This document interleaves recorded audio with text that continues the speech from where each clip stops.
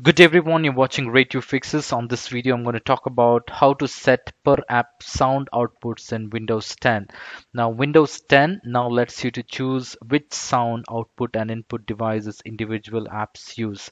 For example, if you could have one app play audio through your headphones, another app play it through your speakers, you can set it up right now. To do that, what you will have to do is what you will have to do a right click on the sound icon at the bottom right corner and click on open sound settings. Now this will open the sound settings on your computer. You will have to scroll down a bit and use the option which says advanced sound option and click on app volume and device preferences.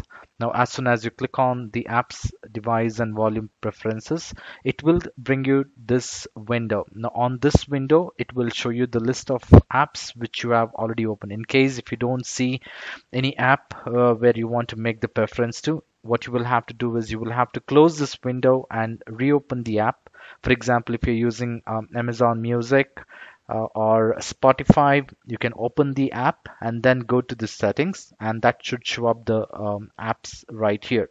Now here you can use change the output and also the input. For example, I have Google Chrome and I also have FreeCam, which is a screen recorder. So if you have multiple browsers open, it will also show up here. So for example, for my Google Chrome and my system sounds, it has been set as a default. If I want to change the sound output for my Google Chrome, what I can do is I can change the output section and select the list of options which I have here, either the default one, the speakers, or I can use headphones. And this similarly applies to the input device, if it is a speaker or the default input device what I have on the computer.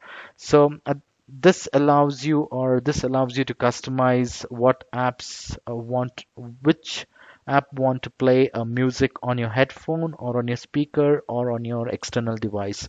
So I hope this video was useful. In case if you like this video, please make sure to hit the like button and do not forget to subscribe to my channel. Thank you. Have a great day.